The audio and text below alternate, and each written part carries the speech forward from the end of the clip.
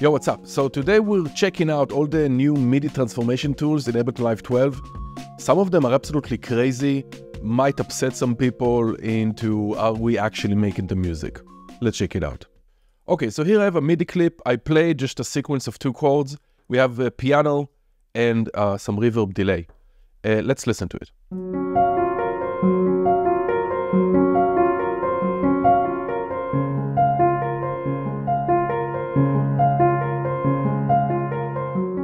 Nice. Now I do have my scale selected, which makes all these tools so much more amazing because everything just keeping in scale. I'm gonna go to the MIDI transformation tools tab here, and we'll start with the Arpeggiate. So first of all, let's make this full on block chords. I'm gonna hold E. E will allow us to cut anywhere we want in the notes, but I want it to be quantized, so I'm gonna hold E and then hold Command, and now it's gonna be quantize slicing. Let's slice here also. Nice, now I'm going to highlight all these notes and hit Command Option J, and that will fit to time range. You can also highlight the notes, right click, and choose Fit to Time Range option. Command Option J. Nice. Oh, I selected too long. It doesn't matter, but as you can see here, they're going beyond the clip. Let's just select this time range, Command Option J. Nice. Okay, awesome.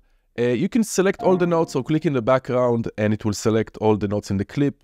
And we can start with the Arpeggiate. So this does not replace the MIDI effect Arpeggiator, you still have that, but this one does it in the clip, transforming the MIDI notes. So first of all, we have this style here, let's choose up, and the grid, or the rate, is according to the grid right now, so it's up to us to change it right here, or right here, or we can also use the keyboard shortcuts, Command 1, Command 2, and so on. So if I choose Generate here we have just a basic up arpeggio. And we can change the grid side here. Or I can also, again, use my keyboard shortcut, Command 1, Command 3. Open the triplets, turn off the triplets, make it slower. And the gate will decide the length of the notes. Nice. Now, here we have the distance, which is right now 12 SD, which is scale degrees. If I turn off the scale awareness, it's going to be semitones. And this is what we kind of expect. In the older Arpeggiator, when we use the steps, it's going to jump by an octave. But if we go back to the scale awareness, now it's going to be scale degrees, so that means that it's 12 scale degrees, it's more than an octave. But if we take it down, let's do like, let's start with 1 scale degree. Let's do 1.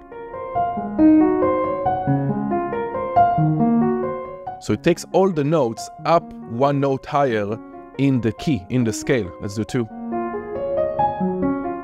Let's do like 3 scale degrees. Maybe we'll choose a different style, like converge and diverge.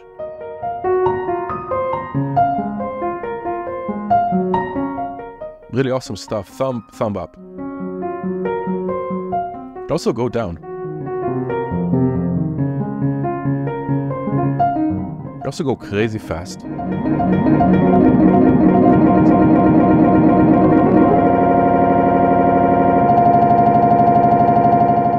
I do expect a new revival of Black MIDI, the Black MIDI culture.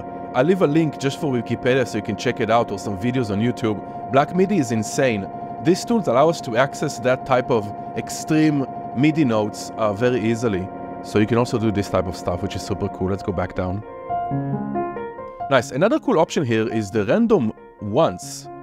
So it's just going to give you a random arpeggiated pattern, which is super awesome. Let's generate again. Here's another pattern.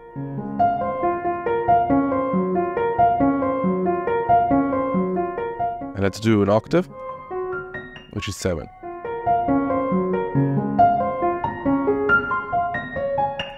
Nice. So that's the Arpeggiate MIDI transformation tool. Extremely powerful, and we'll come back to it when we talk about another tool. We can do some cool examples with this. So that's the Arpeggiate. Let's check out the next one. Okay, so we're back here with our original MIDI clip. Let's play it again. Nice. I'm going to go to our second MIDI transformation tool, which is Connect. This is where it's starting to get, for me, a tiny bit too crazy. we can say overall on music that the one element that if we have it is probably unchangeable because it will change the entire song, which is the melody. So now if I want to develop this and add more melodic movements, I can go and highlight all the top notes and go here to the connect tool, and that will try to connect all these notes together with other notes in the key, and we can spread them as many scale degrees as we want and have density. Let's just click once to see what's happening. So it created a note I didn't want. Let's click again.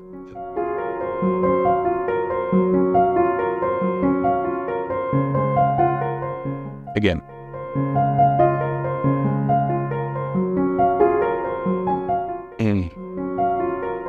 Can change the density. The tie, if there's more notes that are tied together. And of course the grid, but this will be too fast. And the spread. How large is the range?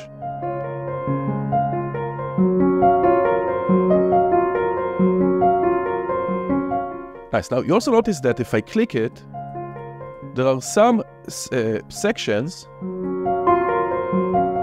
that don't create a melody like between these notes and these notes. Now the reason is because I play this live and this note is slightly overlapping the next. So if I hit Command Z a second to remove these melodies, okay, nice. And then I'm gonna highlight all of these. We're gonna use another tool, which is, we already had that. They just added to the MIDI transformation tools, which is the Quantize. So let's go Quantize or Command Shift U. And we're also gonna adjust the note from the end. Let's hit Command U. And now all these notes are beginning and ending exactly on the grid. So if we go back, highlight these top notes, go back to connect. And now if we connect it, we'll also see melodies in between or connecting notes in between all the notes.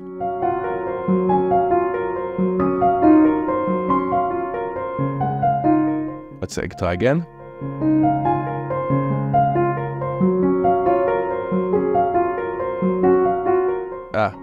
I can also move those notes manually if I want. Let's go scale. Let's move them here.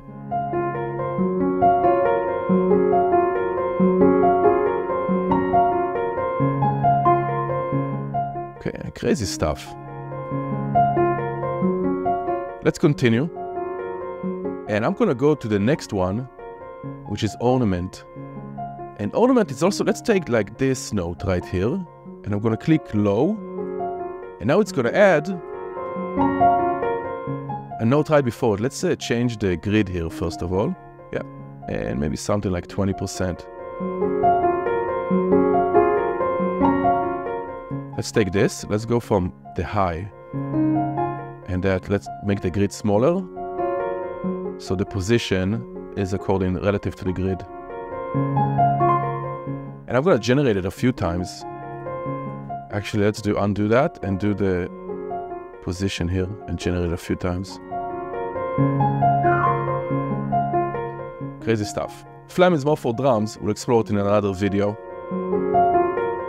Might be too much. And let's bring it back. Grace notes, super cool.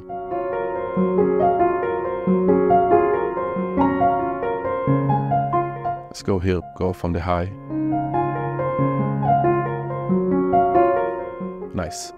Next one, we talked about Quantize, it's Recombine. And Recombine will take all the selected notes and let's adjust them all. And you'll see if I move them, they're essentially kind of like just scrolling right now because we have everything, both the pitch, length, and velocity that are being recombined, being scrolled or moved. We can do only, let's say, the pitch. So now if I move it one, see only the pitch, so we can create some other kind of sequences, patterns.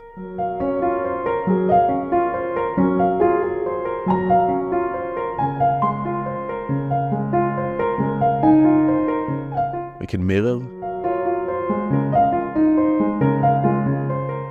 And shuffle, just randomize it.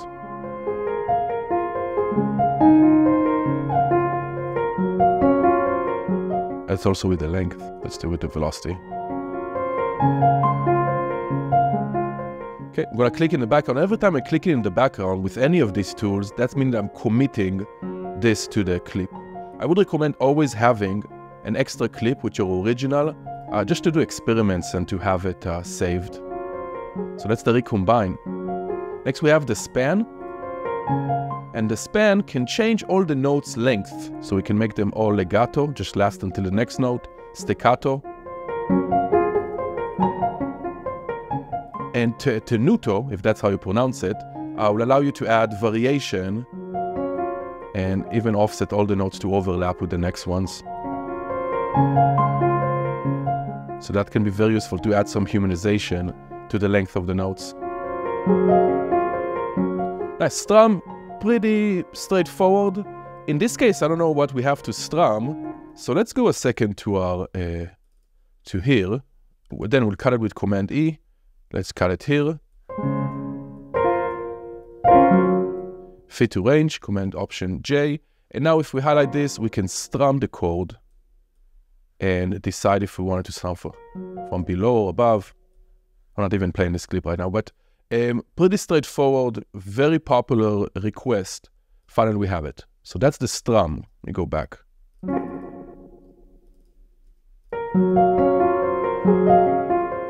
Nice.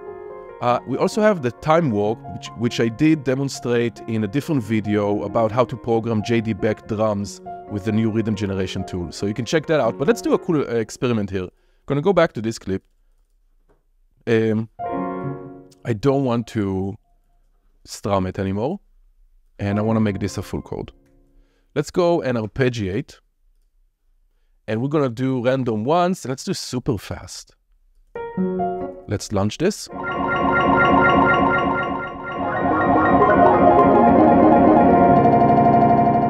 Maybe something like this. Okay, that's kind of extreme, but let's take this. I'm gonna go then to the time warp. And here we can essentially adjust, kind of stretch and compress the timing of all the notes. Let's start with just 2 stages here.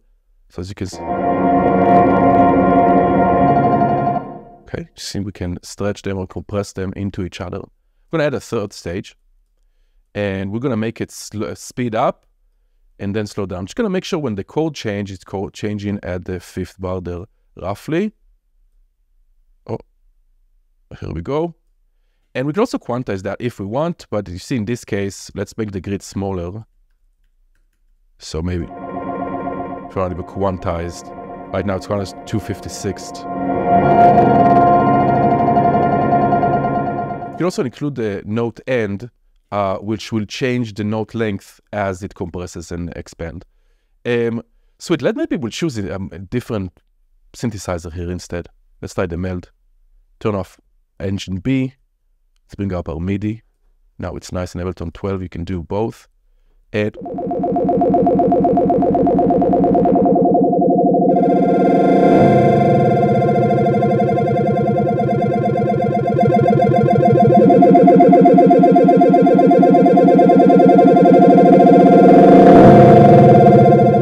damn, crazy stuff.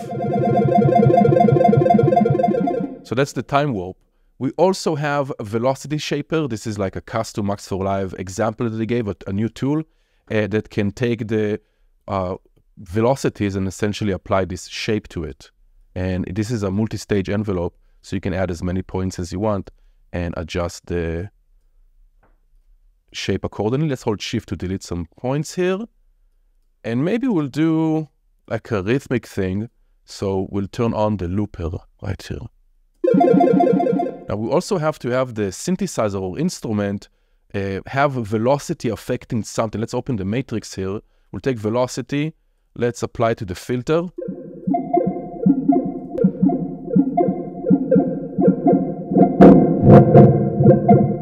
And maybe some other stuff.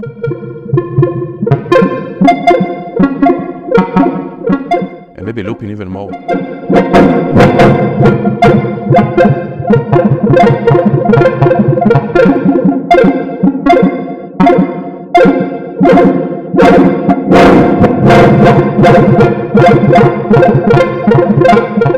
So really cool stuff with the velocity.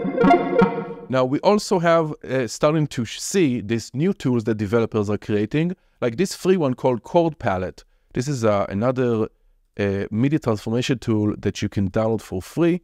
And if I go and just create one note here, go to my chord palette, now I have this not endless, but I have a huge list of chord types that I can choose. Let's say major 6, 9, sus 11, and I click on this button and it creates that chord for me. There's not endless again, a lot of inversions for each chord, and you can go into the menu and do a lot more stuff like strum, jitter the notes, velocity, change the randomized velocity, keep it in key. A lot of awesome stuff, different pages for different chords. So Chord Palette is free. I'll put a link in the description. Now we should expect a lot more tools, both for the MIDI transformation tools and the generative tools for all the insane Max developers that are out there. So keep your eyes open. I think these might be one of the most exciting new features in Ableton Live 12. I absolutely love them. I'll continue exploring them and they're blowing my mind already. So hope you like. I'll catch you next time.